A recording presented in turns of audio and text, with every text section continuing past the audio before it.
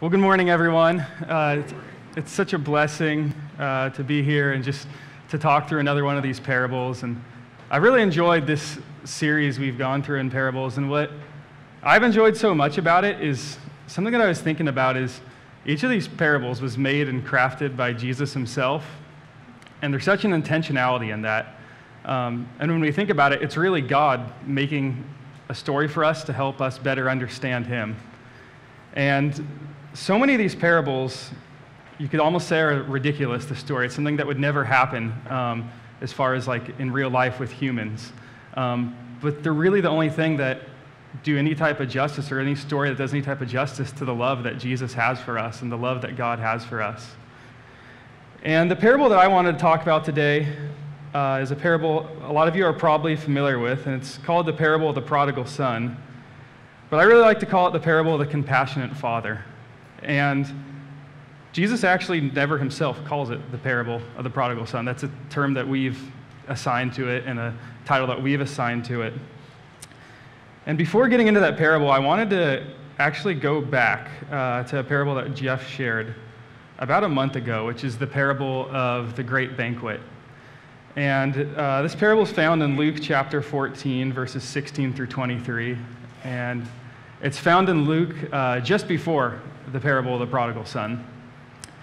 And I'm not going to read the whole thing, but just a brief summary is in this parable, there's a man who's having a banquet, and he starts by inviting who seem to be maybe the people who are more notable in society. And each of these people who he invites to the party has some type of an excuse not to come.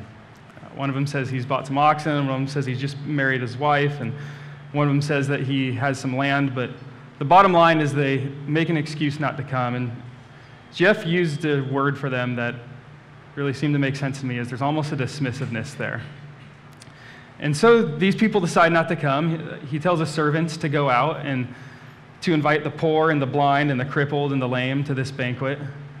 And the parable says that the poor and the blind and the crippled and lame show up to the banquet, and there's still extra seats. So he goes out and tells his servants to invite people from the highways and hedges. And we could almost look at this as he's inviting the people on the outskirts of society to this banquet. And something that really stood out to me about this parable when Jeff was teaching it is both the people who show up to the banquet and the people who make an excuse have the same invitation. And this banquet is talking about the kingdom of God, and I don't just mean in an eternal sense. It is that, but I also mean right here and right now. And so the only thing preventing these people from being in this place of celebration and joy at this banquet and being in relation to Jesus is themselves. No one kicks them out of the banquet. No one uses any justifiers to say that they can't be there. Jesus invites us all there, but it leaves us with two questions, and I think this parable of the prodigal son will help us answer these questions. And the first question is, what do we do, or how do we make sure we accept the invitation to this banquet? And the answer might seem obvious. Of course, you have to say yes. But when we look deeper, you could also think, like, what are the things that keep us from celebrating in the kingdom of God? And I mean right here today. What are the things that keep us from being part of this beautiful celebration that Jesus has for us? So what do we do to accept this invitation into the banquet? And the second question I have is, what is this banquet like? What is the kingdom of God like? Not only eternally, but here today. And so with that, I want us to keep those questions in mind, and I'm going to read the parable of the prodigal son. And it's found in Luke chapter 15, verses 11 through 32, and it will be up on the screen. And if you'd like to follow along in your Bible, I'd encourage you to do that as well. And he said, there's a man who had 2 sons. And the younger of them said to his father, Father, give me the share of property that is coming to me. And he divided his property between them. Not many days later, the younger son gathered all he had and took a journey into a far country. And there he squandered his property in reckless living. And when he had spent everything, a severe famine arose in that country, and he began to be in need. So he went and hired himself to one of the citizens of that country, who sent him into his fields to feed pigs. And he was longing to be fed with the pods that the pigs ate, and no one gave him anything.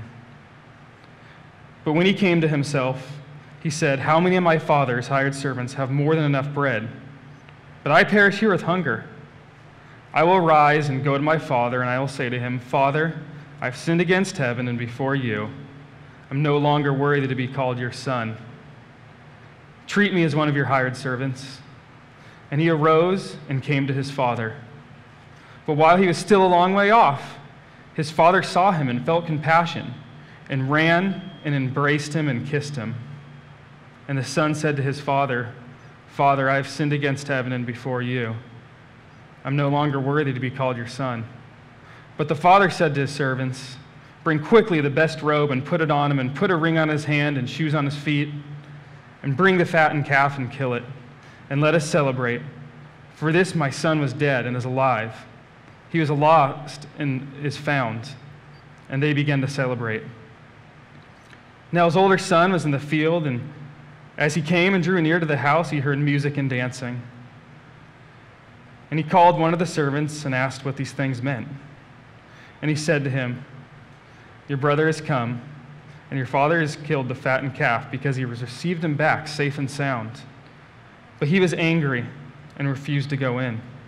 His father came out and entreated him, but he answered his father, 'Look, these many years I have served you, and I never disobeyed your command, yet you never gave me a young goat that I might celebrate with my friends. But when this son of yours, who has devoured your property with prostitutes, But when the son of yours came, who has devoured your property with prostitutes, you killed the fattened calf for him.' And he said to him, 'Son, you are always with me, and all that is mine is yours. It was fitting to celebrate and be glad, for this your brother is dead and is alive. He was lost and is found.'" The word of the Lord. Well, I want to get back just real quick to our two questions, and it's how do we accept the invitation to this banquet, and what is the banquet like? And clearly in these two parables, both of them have a party in the parable. So the first one, this man's inviting these people to the banquet, and in this parable we look at this father having a celebration for his son. And some people come into the celebration and some don't. So how do we be a part of this banquet? How do we be a part of God's kingdom here on earth? All of us here in Laguna Beach as a family, how do we take action to celebrate in that? And what does it look like? What does being part of God's kingdom look like? So I think in this parable there's so many different angles that we could look at that Jesus is communicating to us through. And we could look at our place and which of the sons we identify with, and I could probably think of 5 or 6 other different angles we could look at. But the angle that I want to look at is the angle of the Father and how the Father acts. And again, I'd really call this parable the compassionate father rather than the prodigal son. But in order to look at the Father, in order to get like a full view of the Father and what he's doing and the gravity of this situation, I think it's really helpful to look at each of the sons and look at each of their hearts. And I think a lot of their hearts relates to us. And so it starts out with his younger son, and at the very beginning of the parable, he asks his father, "Father, give me the share of property that is coming to me." And what he's really asking him for is his share of the inheritance. And so he basically starts his story by giving his father a slap in the face. And I don't know about you, but if I thought of any parent I know and their child asked them to give them their share of the inheritance before they'd passed away, I don't think that would go well with anyone. And even more so in this culture, we got to remember that when the Bible was written, when Luke was written, this was a time where the Jewish people, they were like a Near Eastern honor culture, and you don't say these type of things to a father then. And fathers are held with this place of great honor. And right off the bat, this father would be in a place where a lot of people wouldn't be surprised if he immediately attacked them or executed his judgment on the son for asking this question that was so offensive, but he doesn't do that. And instead, the father gives him this share of the property, and the son goes off and squanders this property. And it doesn't get into all of the specifics, but it's obvious that he gets to this place where he's in a place of physical poverty, and he's physically hungry, and he's living and sleeping with the pigs. And when I first read this parable and started studying it, I thought, wow, great, I'm not the prodigal son, because I've never been in a place where I'm physically poor and have nothing to eat. But I think so much more of this parable is metaphorical, and I think all of us have elements of being this prodigal son. And I love how in verse 16 it paints this picture, and it says, "No one gave him anything." And I think of how many times in my life, or in all of our lives, we get to a place where we're just pursuing after things that aren't truly going to fulfill us.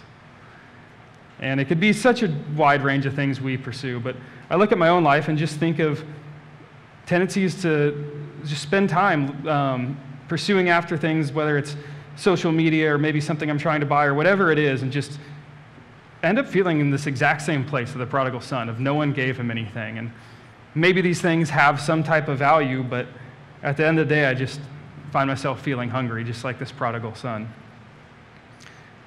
And so what this son does is, when he realizes that he's hungry and that no one's giving him anything, is actually seems pretty logical when we think of all the humans in this world. And he thinks he's going to go to his father and say to his father that he's sinned against the father and admit his fault. And I like how in verse 20 it says, "I'm no longer worthy to be called your son, and treat me as one of your hired servants." So clearly he doesn't think that the father is going to offer this full level of forgiveness, and maybe he's going to somewhat work his way back into his father's house in this lowly position of just being a servant. And this is where Jesus really just turns this entire story on its head, when it says, "And he arose and came to his father, but while he was still a long way off, his father felt compassion and ran and embraced him and kissed him." And so we see this image of the son trying to make things right with his father and be in this place of the celebration and the party that doesn't work. He's trying to make things right himself, but this father embraces him while he's still a long way off.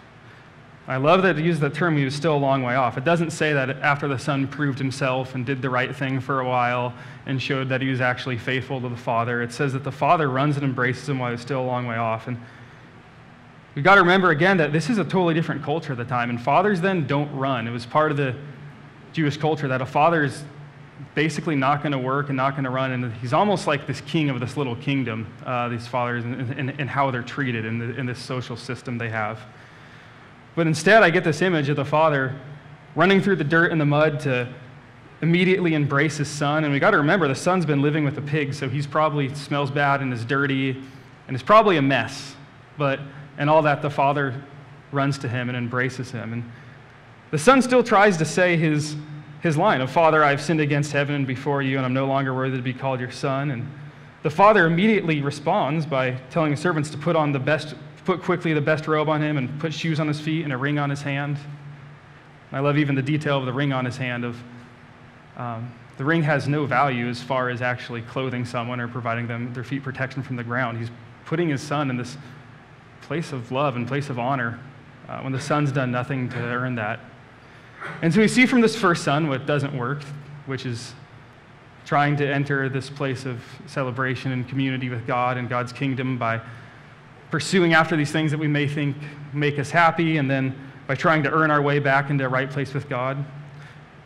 But what we do see is we start to see what the father's like, and we see this father just give the son this absolute unconditional and unwavering love and embrace. And he doesn't even have time to see where the son's at yet or see what's going on with the son or give the chance to prove himself. He immediately just embraces this son.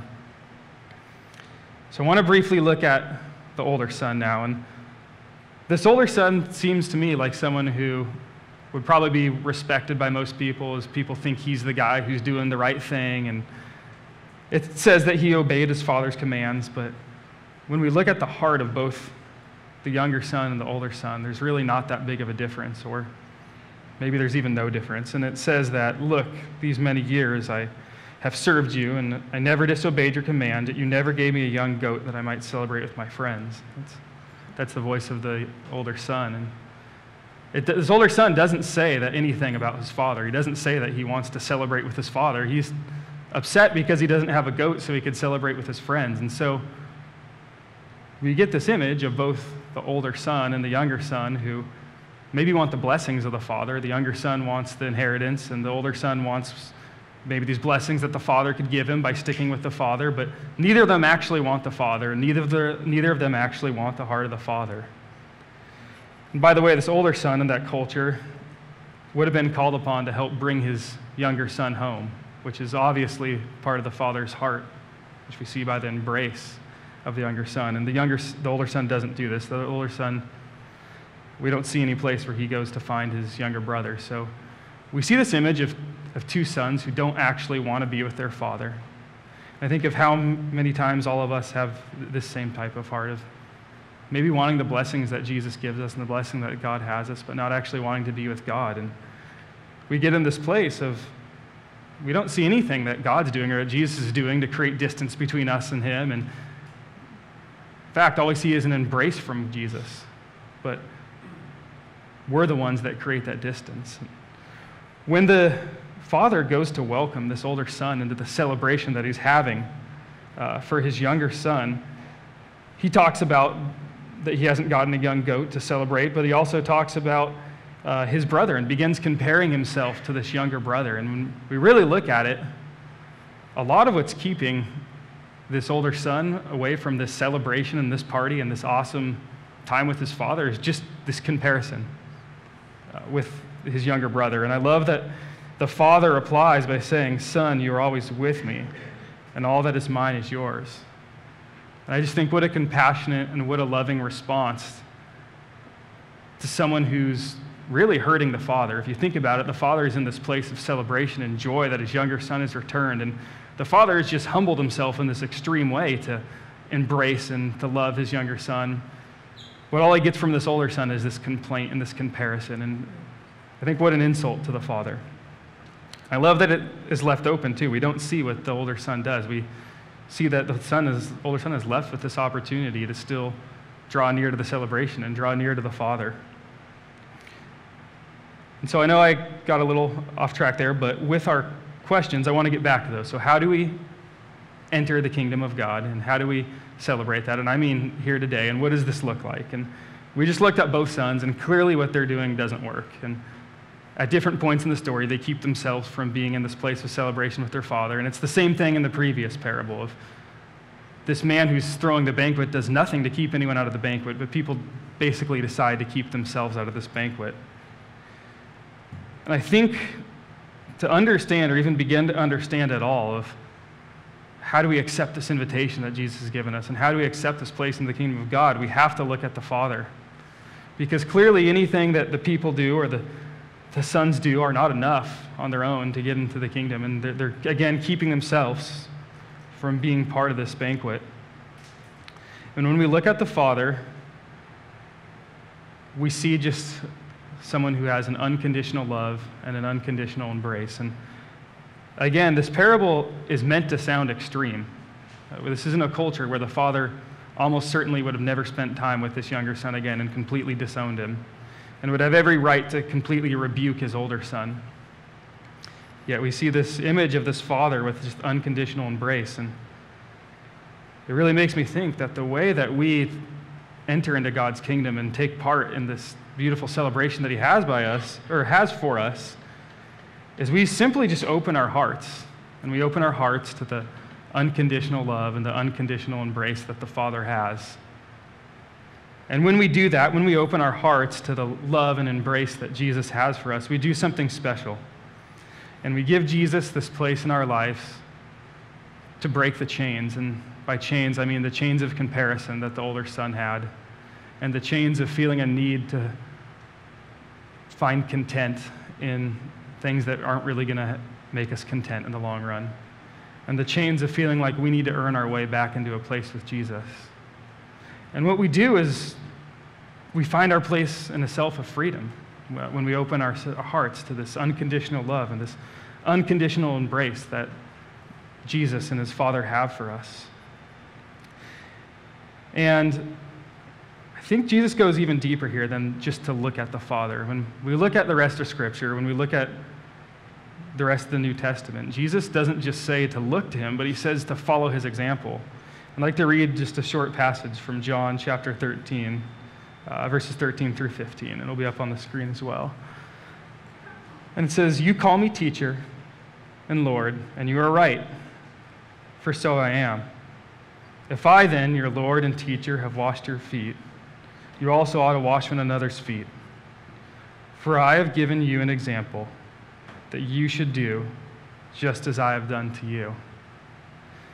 And so when we look at the Father in this parable, We could say it's both God the Father, and we could say it's Jesus. And Jesus is clearly telling us in John to follow his example. And when we follow this example, it also sets us free of something, and it allows us this freedom to look at people the way the Father looks at people. And regardless of what people have done or where they stand or their status, or maybe they've done some great things or bad things, it doesn't matter at all. The Father looks at them with this heart of love and tenderness and embrace. And as we open our hearts to that love and tenderness and embrace that Jesus has for us, and we begin to experience this freedom of being able to love and embrace others and have absolutely no boundary in that. There's no restraint in the love that we can have for others when we're in Jesus. We start to answer our second question, and we see what this banquet is like. And I think so much of the kingdom of God and so much of the banquet is simply just marked by us experiencing Jesus' love, and in turn being able to extend that love to each other and to each person we come into contact with without any type of restraint or having to think if it's okay to love people or justify ourselves loving people. We have full freedom to love and embrace each and every person we come into contact with. And I really think that there's such a beauty in that. I think that when you look at someone like this who is known for loving others and caring for others and just has this kindness to everyone they come into contact with, I don't know about you, but I think, wow, how beautiful. And that's exactly what Jesus is doing for us. He's embracing us and embracing our heart and giving us this chance to do that to others. And it allows us to see such beauty in other people, which is a blessing to us, but it also does something beautiful in ourselves. So Jesus is doing this beautiful work in us by changing us and changing the way we look at people and changing the way we care for other people.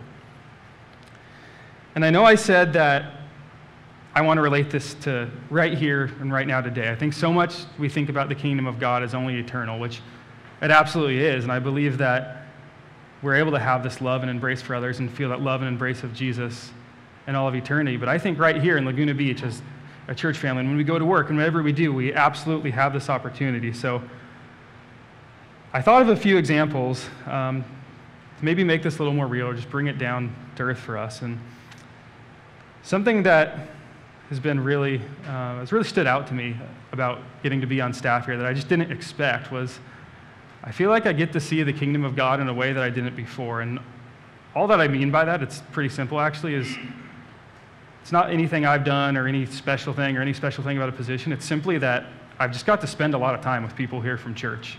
And because I'm not doing another job, I get to be around all of you a lot more. And it's been such a blessing to see this in so many of you, the love and embrace for each other. And it makes me feel like I'm at this party and I'm at the celebration, and I'm at the kingdom of God. And I want to put up a picture from youth camp. This was winter camp over the last winter. So we took a group of, I think it was 6 high schoolers, so we had a pretty small group, and we had all juniors and seniors in high school. And we were out playing different recreation games, and myself and Liz and Travis, 2 other leaders, got to be there with the kids, and we're having such an awesome time. And our group has all these juniors and seniors, and there's everyone from junior high to high school at this event. And our group kind of drew a lot of attention because a lot of our kids were doing great in the different events and activities, being some of the older kids. And there's this kid who, I think he was in 6th or 7th grade. His name was Salem, and he's the third one from the right. And I just remember him kind of walking around and not really having a group of friends, or seemed like he was a little lonely. And I saw the juniors and seniors at our church just immediately come up to him and embrace him. And he just walked up and said hi. I don't think he necessarily did anything super special, but he walked up and said hi. And there was just this immediate embrace for him, and there wasn't anything at all of them thinking, hey, this kid's younger than us, or we don't know him. And we hung out with him for a while, and I just thought such a beautiful thing just to see like this love and embrace without any type of restraint. And when I see that picture, every time I look at it, I think, wow, that's the kingdom of God right there. And I see it so much in our church. There's so many people here. When I think of Bob and Sheila and the time I get to spend with you guys, and just your love and embrace for each person, and in morning prayer, and just every time I see you guys. When I think of Sherry and True, and they're just open kindness and embrace to each person who's here. And when I think of Marcia and her just love to pray for each person that she comes into contact with, I think that's the kingdom of God. And I think I could go on for hours with examples of this, but the reason I share these things is I wanted this to be real for us, because I feel like, and I know that the kingdom of God is here today, and we not only have this opportunity to love and embrace each other, but we have now the freedom and I think the power through Christ to love and embrace people who are difficult to embrace. When we see the Father, he goes and embraces the Son, who probably wasn't very fun to embrace after sleeping in the dirt and sleeping with pigs and the situation he was in. So I think of this beautiful work that Christ does in us. When we open our hearts to him, he gives us this opportunity to open our hearts to others and embrace literally anyone we come into contact with in that same way. Well, my final encouragement is, when I think about this parable, I think there's so many different things in our world that are begging for our attention and asking for our attention. And even within the Bible, there's many different things that Jesus speaks to us. And I think each part of the Bible is beautiful. But I think about this parable, and I think about what a way to spend our time and to spend our energy that's actually really worth it and just really tangibly worth it. We can literally see the kingdom of God right here when we love and embrace others. And so I'd just like to pray for us, and I'd like to invite you guys to pray with me as I just thank Jesus, and we thank Jesus together for his heart for us. Jesus, we love you, and we just thank you for the heart you have for us and just literally every person you've created, that you just have this heart of unconditional pursuit and love and embrace that we don't find anywhere else. And we just pray that this heart could be just so well known in our family here in our church. And I just pray that we have eyes that see these opportunities to love and embrace others. And I pray that each of us here would just feel such a freedom to do so and just be able to take part in your celebration and your banquet in doing so. And it's in your name we pray, amen. Well, in a few moments, Jeff's going to come up and lead us in communion. And I just want to invite you guys. I think this is such a great opportunity to think about and just meditate on a little bit the love that Jesus has for each one of us. Thank you, guys.